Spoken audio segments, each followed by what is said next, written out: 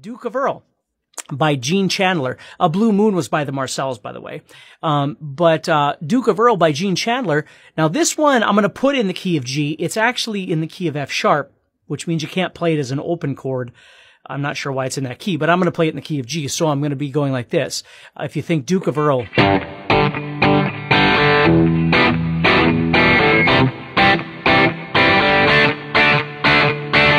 Exact same chord progression, different feel, of course. Another one we could look at would be Last Kiss, which was originally done by, I believe, Wayne Cochran, but then was redone by Pearl Jam. And this one